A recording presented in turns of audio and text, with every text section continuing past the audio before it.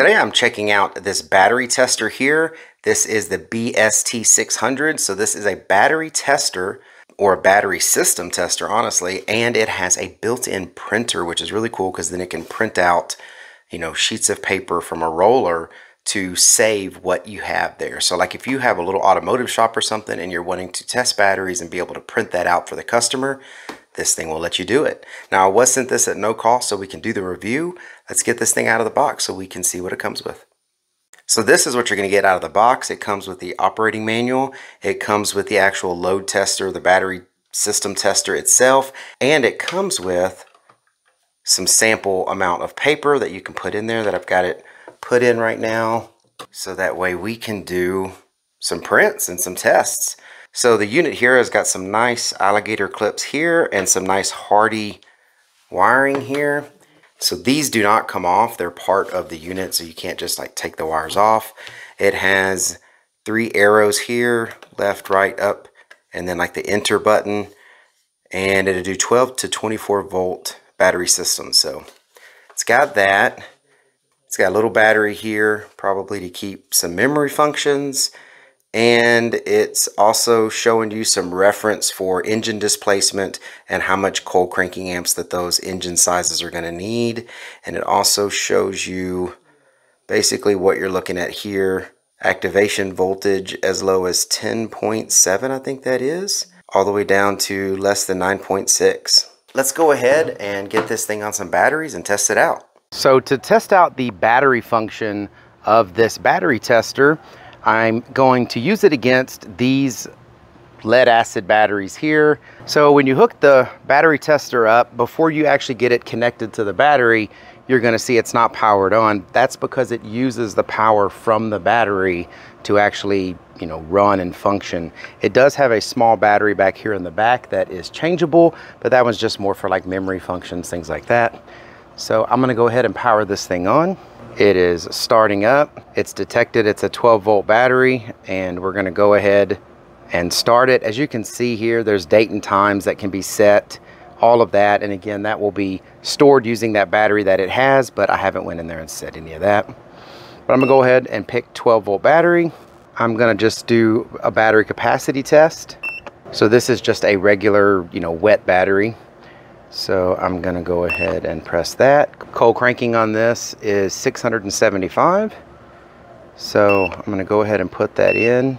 You use these arrows here to increase, what it is, 675.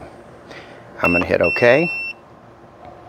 It is testing. So it did a test and it got 800 cold cranking amps out of it. It's got a charge right now of 12.94. Internal resistance is 3.49 milliohms, and the fact that it's rated at 675 cold cranking amps gives it a great on the capacity. Everything looks good here, and I knew this battery was good, so that's why I was wanting to test it and start the test with that. Now this is a little bit reflective, so I'm not sure how great that's coming out on the camera, but this has a very reflective front screen on it. That's not the protective cover, that's actually the screen. So I'm gonna go back to just pressing this OK button. It's asking me, do I wanna print the report? Now, I'm gonna say no because I don't wanna print it. I know that's a good battery, I don't need the report on it. So I'm gonna go to no and then go back to here, and that saves paper. Now, if I'd have chose yes, of course it would print out the thermal receipt type paper coming out, but I'm gonna do that on one of these bad batteries. This also has other features, so it's not just a battery per se tester, it's also a cranking test, and you can get a charge system test. So this is a full electrical battery system tester, as it states right here. Those are the 3 main tests you would be doing for your vehicle. So on to the next battery test, and when I unhook this, you're gonna see it turns off because again, it is using the battery to power this. That's actually very common with these type of testers. So now I'm going to test this on a smaller AGM battery. The label is missing. This does have reverse polarity also on it, so it'll let you know if you hooked it up wrong. Again, it recognized it's a 12 volt system. It's showing right now it's at about 12.8 volts, and that's correct because that's a charged battery. I'm gonna hit OK. I'm gonna go to battery testing again. I know it's got 220 cold cranking amps. And it remembers the last setting that you have in here. If you hold it, it will drop down. So this is supposed to be a 220 cold cranking amps battery. So I'm gonna hit OK. It's testing. It came back with 231 cold cranking amps, a charge of 12.73, which is just a little bit under full charge, 93% charge. It says it's 100% healthy because it did meet its rated 220 cold cranking amps, and it does have an internal resistance of 12.11 milliohms. So again, battery's great. Don't want to print a report, and I hit OK. Now onto a battery that I really don't know the status of it, which is this battery. I charged it last night and I don't have a clue if this is a good battery or not. It is starting up and it's at least holding a halfway decent charge. It's got 2.71 volts. Do not know the cold cranking on that, so I'm gonna guess it's about 200. It is a regular flooded battery. I'm gonna hit OK. I'm gonna choose, now you can choose cranking amps, DIN. These are all different specs. All of that's in the manual. I always test using the cold cranking amps. And I'm gonna leave it at 220 because I don't really know exactly what it is, but it's around that. We're gonna test it. That one's coming back with 107 cold cranking amps, 12.67 volts, so it is slowly dropping volts, and its resistance is 26.04 milliohms. That's actually pretty bad. So this battery, it suggests to replace. You might be able to get a crank or two out of it, but it's not a healthy battery. So I am now going to move over to the next battery. And in this next battery, I'm pretty positive that it has less than 4 volts of power. And that's important because since this runs off the battery, and that's how it's powered, it does state in the manual, I think, less than 5 volts. It will not boot up or start. So the fact that it has less than its minimum voltage requirements, it's not even going to turn on.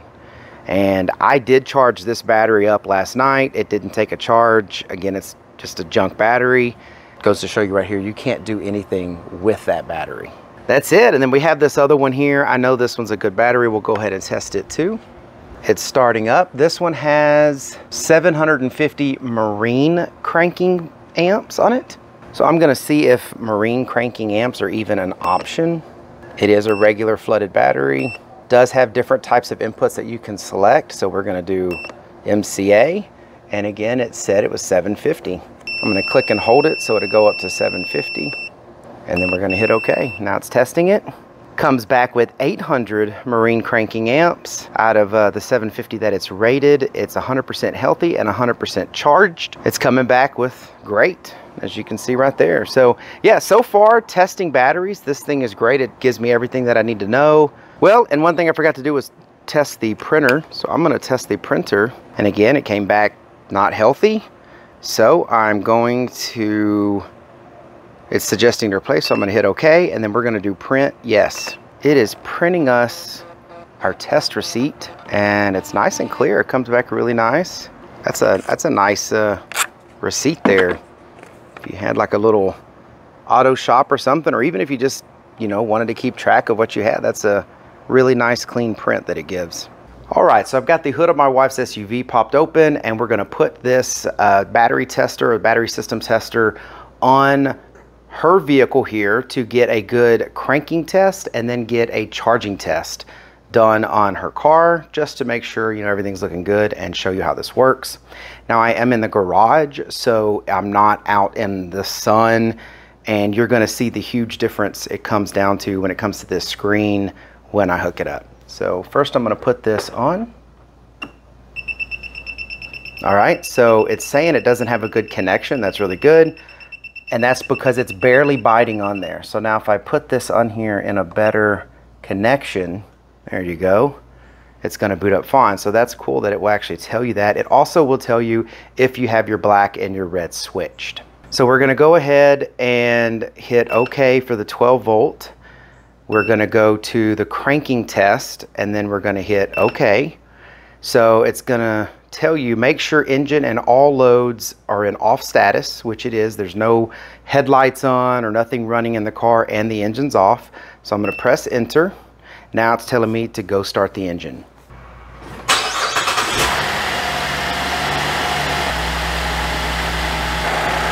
Okay, now you can see it says cranking is low for her car. Basically what it's showing here is that the engine went to crank. It actually took a decent amount of time. This should probably be under 1,000 when it comes to cranking. And the voltage dipped all the way to 8.19 volts on her battery when we did the crank. So that's telling me that her battery itself is really getting low on cranking amps, and I probably need to do a test on her battery. But let's go ahead and back out of this, and I'm gonna see about the charging test. So I'm gonna hit OK. You can also print a report on this. You know what, I'm just gonna hit yes. I'm not gonna worry about putting in the VIN. That just lets you know where you printed this from.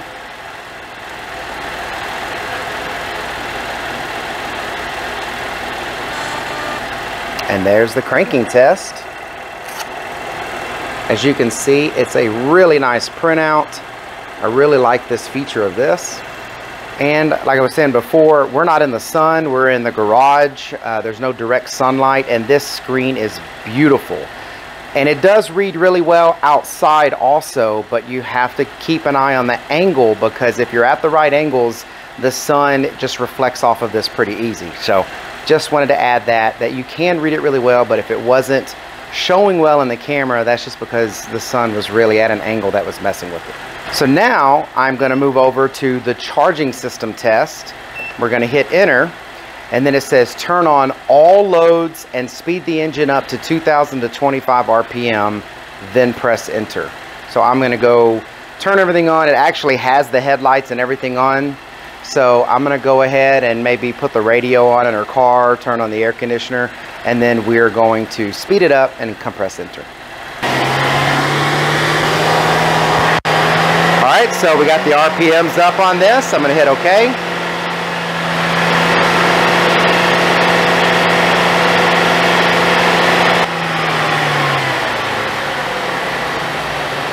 All right, so we turned off the air conditioner and the lights and everything, and we're gonna now rev it up again to 2,500 to 3,500 RPM and do the test. All right, so now we're sped it up. All right, so it's got done with the charging test. It shows everything's good. This is basically letting us know that our alternator's charging well, all the wiring and connections are coming out well. The ripple test went through fine. Its load and unload were very close to each other, so it's putting out exactly what it needs to be doing. So you've got a good test. So everything's good on her car, but I do need to test the battery on that again. So that is the 3 main tests that this has. It seems like a really nice charging system tester, battery tester, everything all in one. Very happy to have this. I definitely think if this is something you're looking for where you can do these tests, this is a very handy tool to have to do that. It has all the features. It's very easy to use. Big buttons, so you can do this with gloves. Looks like it can handle being in a toolbox. Pretty sturdy little device. So yeah, overall, I give this definitely 2 thumbs up. It's a nice system. I really like it. I hope this information was helpful. Thank you very much for watching. Y'all take care.